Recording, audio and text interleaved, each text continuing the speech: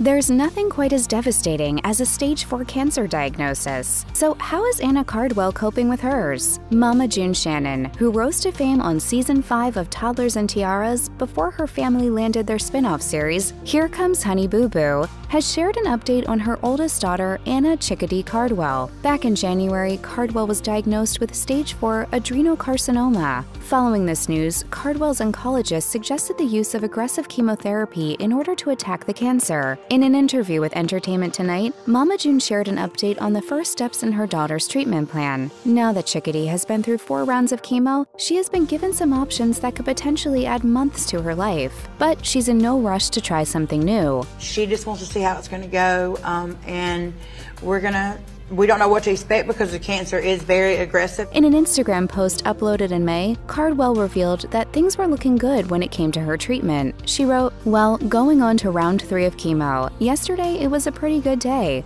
Overall, it's going good, and chemo is working, so things are looking good." All in all, things are indeed looking good for Chickadee, who has actually been handling chemotherapy with relative ease. Still able to drive for herself. She's still able to take the kids to and from places. While the family remains as optimistic as they can with the cards they've been dealt, a stage 4 cancer diagnosis usually means that cancer has been found in more than one place in the body. In Cardwell's case, doctors found cancer in Cardwell's liver, kidney, and lung. The median survival rate for a patient with stage 4 adrenal carcinoma can vary widely. Dr. Matthew Campbell told Today, however, that the majority of patients die within a year to 3 years of their diagnosis. Anna Cardwell is a mother of 2 daughters, Caitlin and Kylie, whom she shares with her ex-husband, Michael Cardwell. In May, she celebrated some major milestones with her girls. On a Facebook post, she wrote, "I am one proud mama right now, and I also can't believe I am going to have a middle schooler and a 2nd grader. Give me a minute while I go cry my eyes out. I am so proud of my girls and everything they have accomplished." Chickadee appeared to be in good spirits as she posed with the girls. Of course, the past several months have been very tough for the whole family, but it has been a particularly difficult adjustment for Anna's kids. The 10-year-old is aware,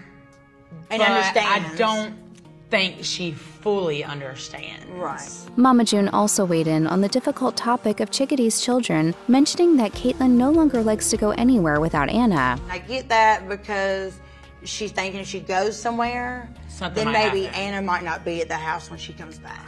Back in May, Mama June sat down for a separate interview with Entertainment Tonight in which she explained more about Cardwell's struggle with cancer. Revealing that the cancer is very rare and very aggressive, Mama June explained that she and the rest of the family have struggled to deal with their emotions in recent months. There's days that I don't know whether to scream or get mad or get angry or be happy. Apparently, Mama June now finds that it's often difficult to think of anything but Chickadee's diagnosis. For me, it's like an emotional roller coaster sometimes, and like mentally, because it's always on my mind. Nevertheless, the family is doing the best they can to stay positive and keeping a little bit of hope for both Chickadee and future cancer patients.